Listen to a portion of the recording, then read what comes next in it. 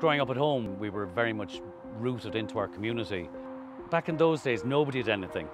Really, nobody had anything. But we were conscious that we had that little bit more. Because being farmers, you had milk, you had meat, we had eggs.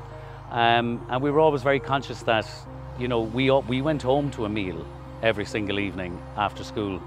And that possibly others just didn't have as much as that. And we were always reminded of that by our parents. It certainly would have fed into us having a responsibility, like to be able to help where one can and to give back.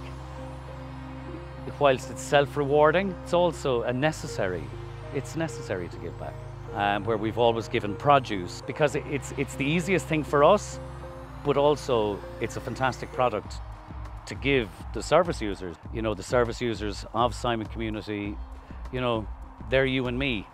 They just have gone on a different path in life. And it must be a terrible place when somebody thinks that they've got no choices. And I think the service users that go into Simon Community, they've reached rock bottom. And the light is the Simon Community. You're the hand that these people are reaching for when they have nobody else to give them a hand. And my role then is to be able to give you guys a hand in being able to provide that to the service users. People say that, you know, an alcoholic is a fella down a laneway with a bottle, a drug addict is a person down a laneway with a needle in their arm.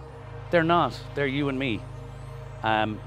Life choices and circumstance has brought them to where they are.